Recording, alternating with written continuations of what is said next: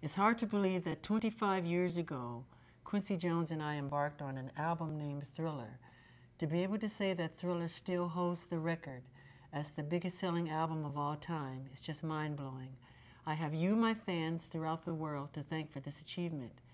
There is still much more to come from Michael Jackson. My passion for music has never stopped, and for those who don't know, I've been in the studio recording Thriller 25th Anniversary album with a lot of surprise guests. It's my hope that Thriller continues to live on for each new generation to discover. And thank you, the fans. I love you from the bottom of my heart, and I hope to see you very soon. I love you. God bless.